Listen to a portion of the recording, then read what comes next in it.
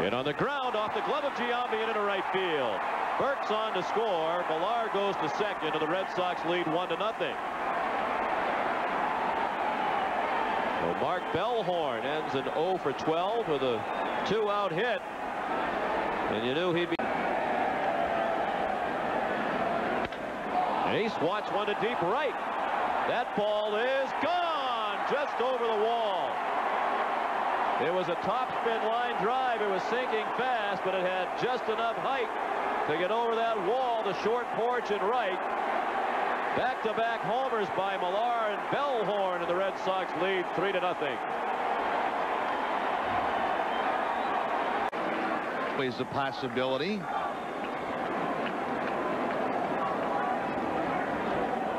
Bellhorn lifts it to center field. Back goes Bernie Williams. He'll run it down, but tagging from third and scoring is Manny Ramirez. And the Red Sox take a 3-2 lead in the 12th inning.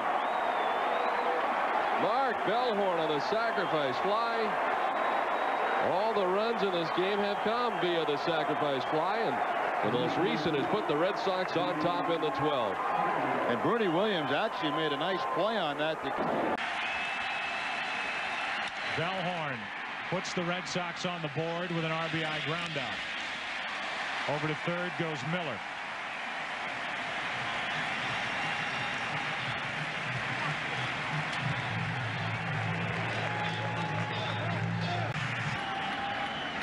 Bellhorn is hitting .257.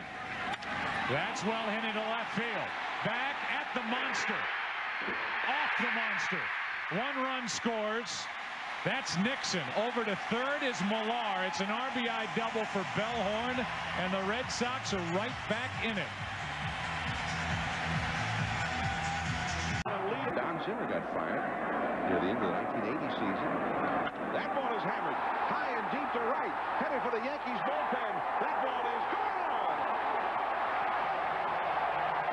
Bellhorn with a long home run over the .380 marker. 6-2 Red Sox.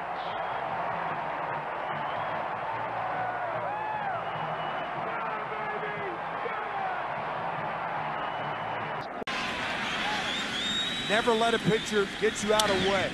That's down the left field line. Big trouble. Matsui on the run.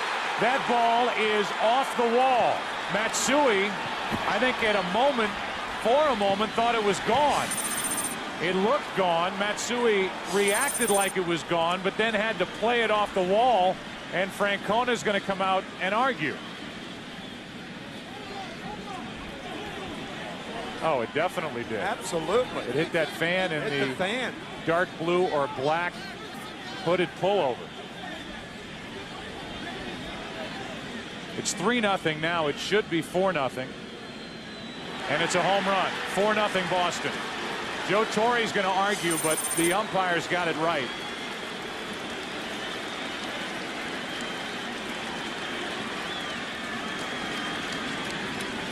A terrific hit hard. Bellhorn hits it into right. If it's fair, it's gone. It is gone. Home run, Bellhorn. His second in as many nights and his third ever here at Yankee Stadium. It's 9-3.